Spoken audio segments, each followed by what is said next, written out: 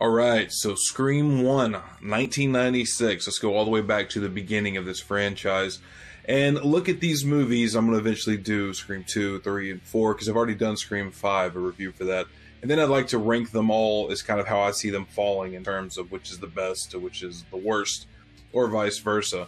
But we definitely got to start with this one. So spoilers will be contained throughout this, by the way, but I can't really do a 6-minute horror movie reviews on the Scream franchise because I like to save the 6-minute horror movie reviews for stuff that's a bit more obscure. Now, obviously, Scream is a major horror franchise, so I want to go back and let's break all of these movies down in these different reviews and then come together and rank these things, similar to how I did the Halloween franchise and the Friday the 13th franchise. So let's start with this. Scream 1, all the way back in 1996, written by Kevin Williamson and directed by the late great Wes Craven. So, the basic plot for Scream, of those of you who have not seen this 26-year-old horror classic at this point, is a small town in California called Woodsboro is having a murder spree happen, where kids from the local high school are basically getting hacked up. And it's being done by a killer wearing this ghost-faced outfit. Now, this outfit is something that the movie tells us is very common. It can be found at like local gas stations and convenience stores. So it's next to impossible to track down who's doing this. That's your basic plot for Scream. Yeah, high schoolers murdering each other. Sounds very plausible, right, in the modern age. But you have this group of teenage friends who are, you know, our main characters. And obviously the main out of all of those is our protagonist, Sidney Prescott, who will, spoiler alert, survives this movie. She'll go on to be the main character in the rest of these films. But her mother, Maureen Prescott, was murdered a year before. And she testified, Sidney herself testified on the stand, that it was this man named Cotton Weary who did it.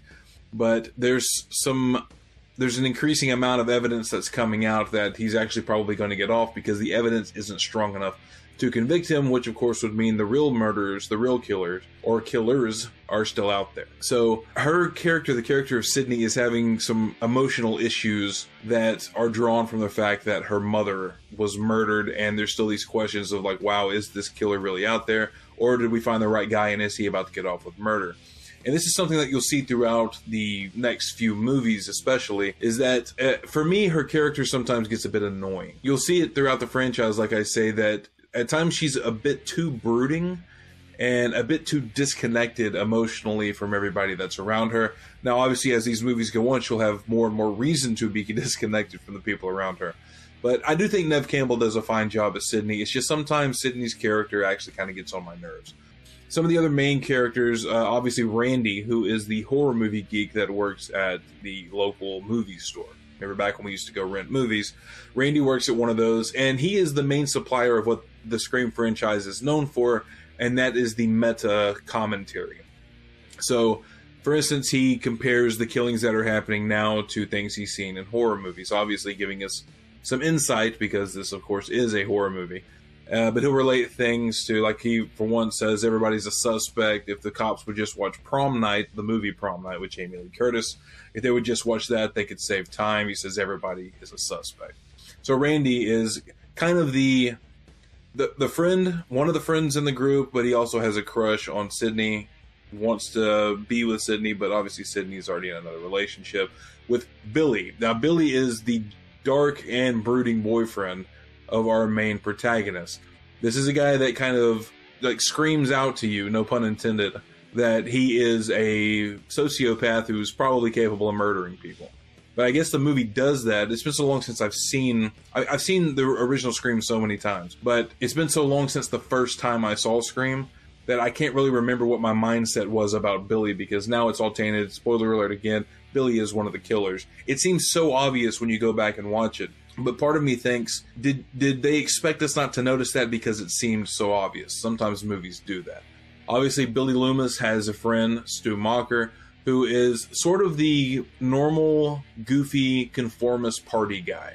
He doesn't seem to have any deep character underneath the fact that he's just he wants a good time and he's following his friends, and he's kind of a dupe. He's not stupid, but like I say, he's more like a conformist dupe. And then you have Tatum, who's the sister of a deputy I'm going to get to here in a minute. She's dating Stu, and she's also Sidney Prescott's best friend.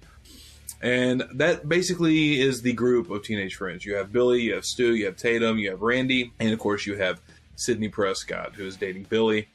The other characters in the movie, we get introduced to Dewey, who's Tatum's brother, who is the really young, naive, kind of goofy, clownish deputy of the town. Gail Weathers, who is played by Courtney Cox, of course, is kind of a cutthroat news reporter who is looking for the next big story to advance her career.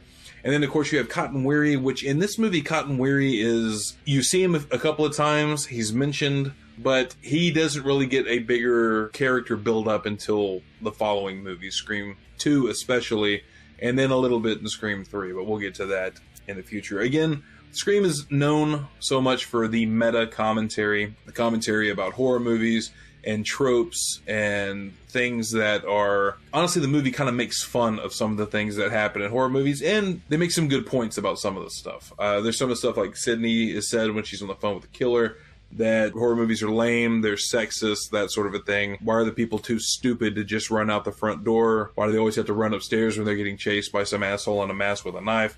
And then obviously the movie kind of shows you, at least in that particular instance, why they ran up the stairs, because the door was locked, you couldn't get out of it fast enough, so you had to find another way out. And also when adrenaline's flowing, some of the stuff is believable. Now, one thing I do share with this movie about the meta commentary that I actually hate about a lot of horror movies is I hate in horror movies where the bad guys get away with stuff just because basically the screenwriter had to write it that way. Like, if you have to make some implausible decision in a life or death situation that nobody would normally make, and that's the reason the killer keeps getting away with killing people, that's something that irritates me in movies. Like, I love gore, I love seeing bodies pile up, but I don't like seeing a killer just get away with all the murders because people are too fucking unrealistically stupid to do something smart. Now, this kind of brings me to the finale of this movie. If you see my other review of Scream 5, you'll know this is one of the beefs that I mentioned, because the finale of Scream 1 is great and terrible at the same time. It's great in the sense that I like that they went with two killers. I think that's very different. That's something you don't really expect, there to be two of these people. That was an interesting twist towards the end of this movie. What's horrible is that after all this brilliant structuring of all the events of the movie, and this is something that happens in the future movies as well, as soon as they take their masks off, it really is symbolic of, like, now they're human. But now that they've taken their masks off, now they're just people. Even though we've seen the ghost face kind of tripping around and stumbling when they're attacking their victims, now they're like full-on human. Now they're not even clever or cunning in any way. Now they're just dumb, and they're going to monologue, and they're going to give the protagonists and the main cast everything that they need to survive the ordeal. And that happens probably out of all the movies. This one and maybe Scream 5 are tied for the worst at that. Now, again, the finale, the twist, two killers, and it's these two friends, it's her boyfriend, all that is interesting. But what's not interesting is how they sit there and monologue until an opening comes up that now your protagonist can get away. And the opening that comes up is the two killers stabbing each other to stage the scene while they've still left their main protagonist alive. Now, obviously, anybody who's sensible would say, I'm going to make sure everyone's dead, and then now me and my friends are going to cut each other up so we can stage this whole event. They don't do that, and they pay for it with their lives. And we got 4 other, so far, Scream movies out of it because they're too incompetent to do what they needed to do. But that's basically the gist of Scream. So let's rate this thing and break down everything into different categories. For story, I'll give this an 8 out of 10. The story is solid. The small town of Woodsboro is experiencing a spree of murders involving high school students. We have Sidney Prescott as our main protagonist, who, a year after her mother has been murdered, is still in a weird place emotionally. The killer is wearing a common Halloween costume that is virtually impossible to track down, and it's sort of a whodunit, which makes it more of a horror mystery. Scream definitely falls into the slasher subgenre, though, so that means we don't really need a whole lot of story happening to see the bodies pile up and to enjoy ourselves. For special effects, I'll give this a 7 out of 10. Well, there aren't really any that I can think of that are worth noting aside from some blood, and I have to give this movie a 7 in special effects because while there aren't many instances of special effects, this movie doesn't suffer overall from a lack of them. So I can't hate it, and I can't love it for special effects. For horror, I'll give this an 8 out of 10. Scream does well enough convincing us that the events of the movie could be real. High schoolers wearing costumes slicing each other up is certainly a possible scenario. The killers taunting their victims with phone calls, chasing them through isolated areas. Scream has a good thriller edge and keeps the audience engaged with the horror of the film. For gore, I'll give this a 6 out of 10. The gore in Scream is pretty tame by modern standards, but specifically the opening scene where Drew Barrymore's character is gutted and left hanging from a tree, that is pretty solid gore. Tatum having her neck broken by the garage door, Gale's cameraman coating the news van with blood. It's really not gore that I can brag about, but it's certainly enough there to be believable.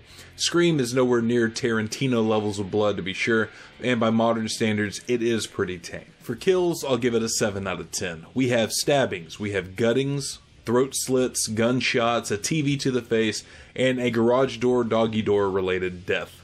There are pretty diverse and creative ways to die in Scream movies, and it's nice to see this in a slasher.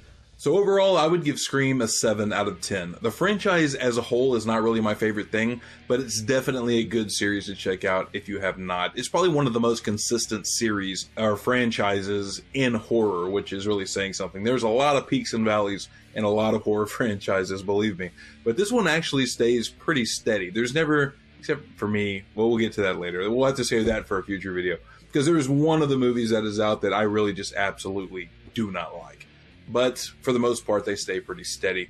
Scream did a lot to revive the image of horror in the mid-90s, which horror definitely needed after, by the end of the 80s, you had so many horror movies, so many shit horror movies, so many slashers that are just completely forgettable and just rode the trend. And horror definitely needed a facelift, I guess you could say. And though I wouldn't put Scream up with the slasher classics like Halloween or Nightmare on Elm Street or Friday the 13th, it does deserve respect for doing what it did. Well, that's it for this one, but let me know what you guys think. Did I miss something about Scream? Did I give it too much credit? Did I give it too little credit? I would love to hear your thoughts, but I'll see you all again in the review for Scream 2. I already did a review of Scream 5, but I want to go back and review all the other Scream movies so I can rank them all in a video like I did the Halloween and Friday the 13th films. So look forward to more of those in the future, but until then, later y'all.